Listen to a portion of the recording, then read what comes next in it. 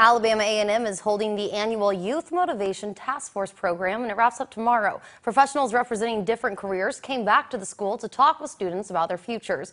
Consultants talk about their successes and answer questions that the students may have. The goal is to encourage students to stay in school by showing the benefits of earning a college degree.